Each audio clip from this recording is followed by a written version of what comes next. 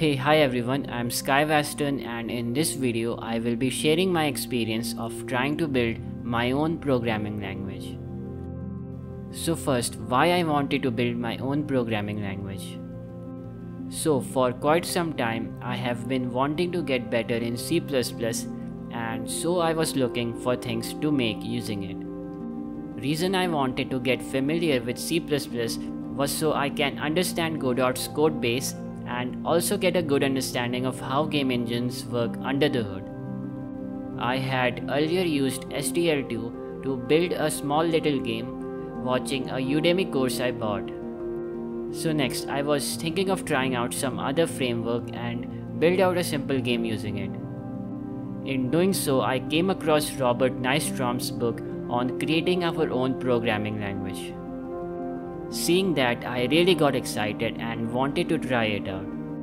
So building my own language seemed like a pretty fun thing to do, and I decided to do so using C++. So this was basically a win-win for me because building a programming language was something new and fun to me, but also doing so with C++ would also help me get better with it, right?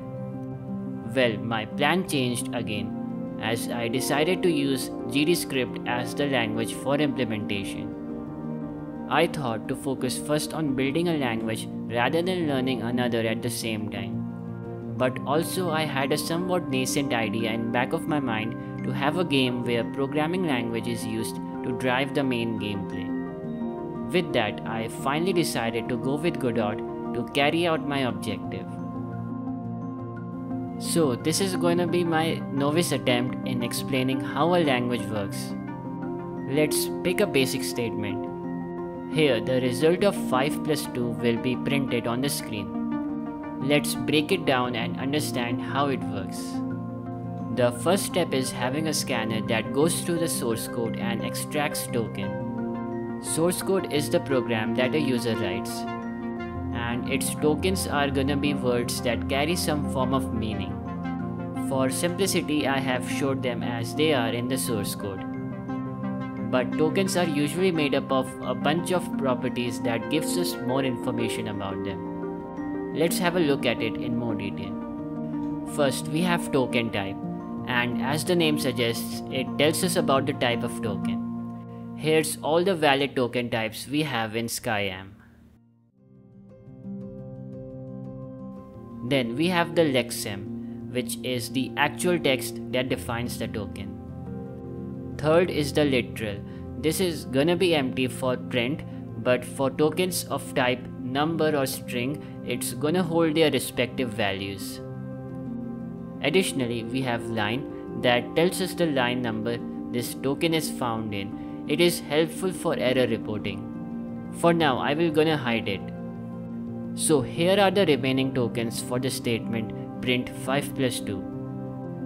And that's the job of a scanner. We get the list of all tokens found in the source code. With the tokens found, we can now proceed ahead with parsing. But before we do that, we need to have a grammar defined for our language. Grammar basically defines the syntax and rules of the language. With grammar defined, we can create a parser based on that. So this demonstration I show you plays differently and not exactly how a grammar is actually processed. The reason I show it differently is to demonstrate the process of how grammar works. In this demonstration, the tree is constructed from innermost to outermost nodes, but in the implementation it will be constructed the other way around.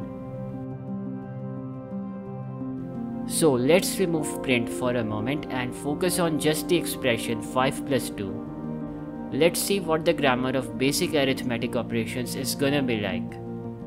We start from the very top. First, an expression is encountered which has a bunch of valid productions. In our case, it's gonna be binary. So we go to binary rule. In binary, we process the first production, which sends us to an expression again. This time we go with a literal, which in turn chooses the number. With expression visited, we move ahead and visit the remaining ones.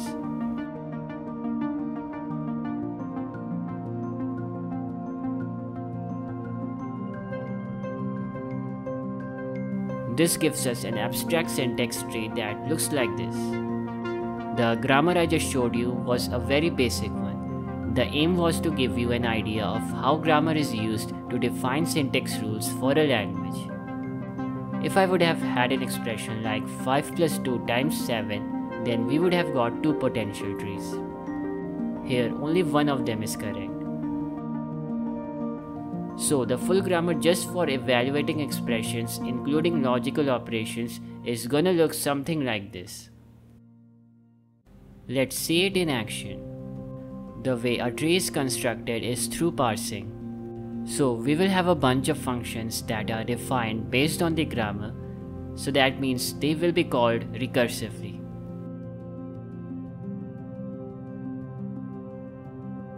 On the right you can see the function called stack and how the tree is being generated. That is first visiting the outermost leaf nodes and then from there going inwards towards the root.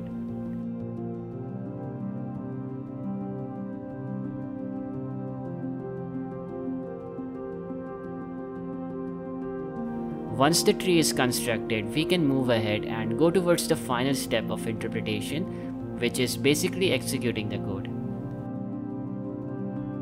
I think the idea should be easy to understand at high level. In terms of implementation, it does require some work. I went with using visitor pattern as done in the book to carry out the interpretation. Now, there were some challenges I faced in building out the language. First challenge was error reporting, mainly the runtime error. Since tree walk interpreter makes use of many function calls that results in a huge call stack, the proposed solution in the book was to use exception handling to throw an error or get one to get out of the call stack, which is actually the best way to do this with current implementation as far as I can tell. However, GDScript doesn't support exception handling. Though I was able to make my way through this by some hacky ways, but I still think there are some loopholes in my implementation. Secondly, I skipped over the last 3 sections from second chapter, mainly because of resolving and binding section, because my codebase got quite messy because of it. Considering I wanted to have my own syntax and doing those changes with my messy implementation in GDScript would have taken me quite long. As such, I skipped over adding classes and inheritance too, at least for now. So let's look at the syntax of SkyAm. So I wanted to make it similar to Python or GDScript and use line break instead of semicolon and indentation instead of braces. To make it little more simpler, I also removed the need to have colon that we add after function signature, if-else blocks and other such places. Other than that, the language currently is dynamic typed. I wanted it to be static typed similar to C++, C# and such. However, implementing static types would have taken me quite some time, so I skipped it for now. You can look at the source code of SkyAm on my GitHub repository. The link to it is in the description. I also attempted to make a short little game that tries to make use of SkyAm to drive the main gameplay.